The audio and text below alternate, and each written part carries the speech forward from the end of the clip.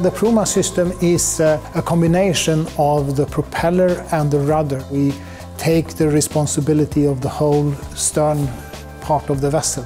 The main benefit is that you reduce the losses when the ship moves in the water. So the rudder and the propeller being designed together, it means that you can remove vortices and losses in the water, and that opens up a window of opportunity for the design engineers looking at the whole stern of the ship and working with that as a system. For merchant ships, it tends to be the efficiency that is in high focus, but many different requirements can be addressed by using this system. You can work with blade design in a different fashion to reduce cavitation, to reduce pressure pulses, to also increase efficiency.